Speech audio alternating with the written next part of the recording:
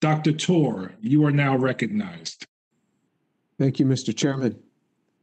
I'm a professor of chemistry, material science, and nanoengineering at Rice University and part of the Welch Institute for Advanced Materials.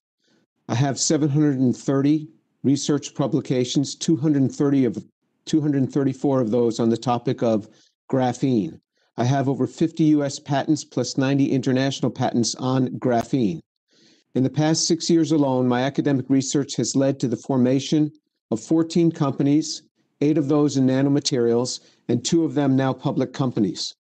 On March 15, 2017, I gave testimony before the Energy and Commerce's Subcommittee on Digital Commerce and Consumer Protection on the topic of graphene and attaining US preeminence.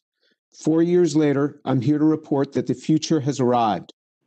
What is graphene? Think of it as carbon chicken wire. That's what it looks like. Chicken wire in its atomic arrangement, but on the 1 atom thick scale. Graphene is a non-toxic, naturally occurring carbon material, and its agglomerates are the natural mineral graphite. It is very slow to enter the carbon dioxide cycle, and hence it can be considered a terminal carbon sink with near zero contribution to greenhouse gas emissions. Graphene is a revolutionary material for building construction, but until recently, affordability and access to sufficient quantities made it only a dream for those applications. In 2018, a graduate student in my laboratory, Due Long, working under funding from the Air Force Office of Scientific Research, discovered a process that we call flash graphene. We immediately filed patents to protect the technology, and companies were formed 1 year later, Universal Matter Inc. and Universal Matter Limited.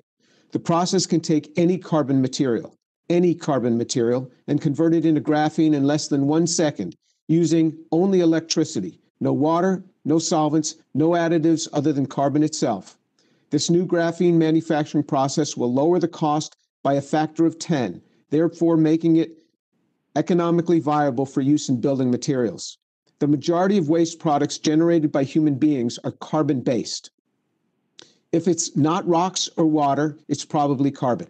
We can take coal, petroleum coke, unsorted plastic waste, discarded food, mixed household waste, any other carbon source, and convert it into graphene. Our production rate is doubling every 9 weeks, thereby projecting to hundreds of tons per day scale within 3 years. With grants from the Department of Energy and Department of Defense and collaborations with the Army Corps of Engineers, ERDIC, Argonne National Laboratory, and several large automotive, concrete, asphalt, and wood manufacturers, we're developing graphene for concrete, asphalt, aluminum, plastics, polymer foams, lubricants, rubber, wood, fabric, and paint composites. By adding just 0.1 weight percent, that's 0.1 weight percent to cement, we get a 35% enhancement in compressive strength. It means we could use 1/3 less cement for construction. And since cement and concrete constitute 8% of all worldwide carbon dioxide emissions, that could translate into a remarkable diminution of emissions. Concrete alone is a $30 billion new market opportunity for graphene. 0.5 weight percent addition of graphene to asphalt will triple the life of the road. 0.05 weight percent of graphene to carbon fiber composites will lower the weight of an aircraft by 20%, translating into enormous fuel and carbon dioxide reductions, all made possible by this U.S. invention. Through Rice University's Carbon Hub, we're developing methods to convert natural gas into hydrogen and graphene with near zero carbon dioxide emissions. That's clean hydrogen fuel from natural gas. The next step is to develop entirely new classes of graphene composites that can substitute for the energy-intensive 2,500-year-old materials that we use today, like concrete and steel, while providing a non-toxic carbon sink for most human waste products. The takeaway from my testimony is this. First, continue to foster basic support of basic and applied research directed toward advancement and deployment of new materials. A few years ago, graphene was only viewed as appropriate for ultra-high-end aerospace and device applications, but not anymore. The bipartisan Endless Frontier Act could embody an interesting approach to achieve the requisite research and translational goals.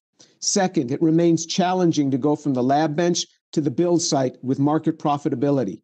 Congress has immense power and influence over tax policy and administrative and regulatory burdens that can make or break our startup companies.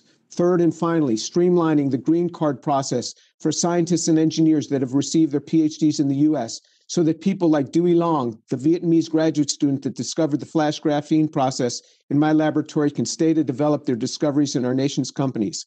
We just need to do it right, safeguarding US intellectual property through background checks and security oversight. Thank you.